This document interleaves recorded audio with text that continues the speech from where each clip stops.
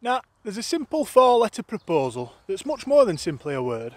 Are the 4 letters more handy than pint? It's as elegant as any you've heard. Hey up, perhaps should we pop for a pint? That's a perfectly posed proposition, one that's properly pulled off at pump in a pub.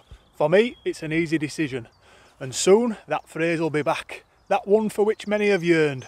Because it's always been more than just a pint, and we'll soon see our pubs are returned. It's a bond between a dad and his lad, between 2 sisters or your partner in life. It's a post-work pint decompression, while you talk through days, graft and strife. A pint is a meeting of minds. It's comedy, culture and art. It breaks ice and builds bridges and all. It's an offer to make a fresh start. It's much more than simply a pint. It's a comforter on a first date. It's the perfect liquid accompaniment to a roast dinner filling your plate. An important meeting for business. Well, at least that's what I tell my wife. It's helping a mate in a time of their need while you talk through their troubles in life.